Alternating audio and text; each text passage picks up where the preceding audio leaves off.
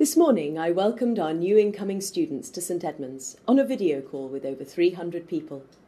It's exciting to see so many new faces, but it's also good to be able to welcome continuing members back into college, students, senior members and staff. The sense of energy and optimism for this year is palpable. Let's harness that. At St Edmund's College, along with organisations across Cambridge and the world, we're working together to figure out what a return to normal actually means after 18 months of disruption and new ways of doing things. We have an opportunity to think how we might do things differently and better. In a mature college, each of us brings experience and expertise. It matters deeply to me as Master that we find ways to engage with you on this.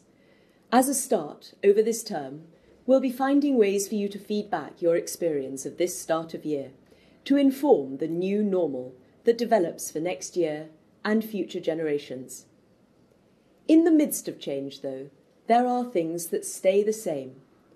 Generations of our alumni have all said the same thing to me, that St Edmund's provides a unique space for people from all backgrounds to thrive, flourish and succeed.